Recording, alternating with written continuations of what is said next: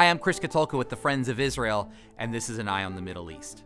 After a series of mega earthquakes that rocked Turkey and Syria, Israel is sending aid to these countries as they deal with the aftermath that killed nearly 2,000 people in the region.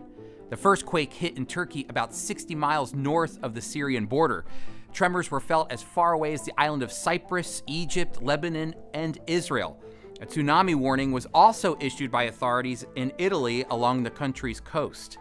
Israel's foreign ministry announced that it's sending 2 relief missions to Turkey. The first aid team departed on Monday, the day of the earthquake, while a larger team will take off the next day. The decision was made in a meeting at the foreign ministry, which included senior officials from the Israeli Defense Forces, Israel's National Security Council, Defense Ministry, and Health Ministry. Israeli diplomats will also accompany the relief efforts.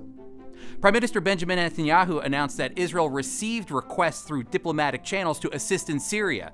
And so Israel will send blankets, tents, and medicine to the earthquake-ravaged areas of the country.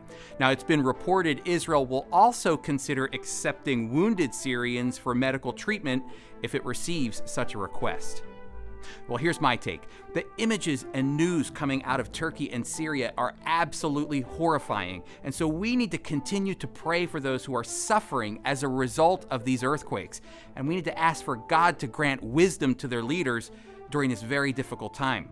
Additionally, we need to be praying for Israel. They have taken a proactive role helping Turkey and Syria, which really shows their empathy and their compassion toward their neighbors, especially Syria, who has considered Israel an enemy since 1948.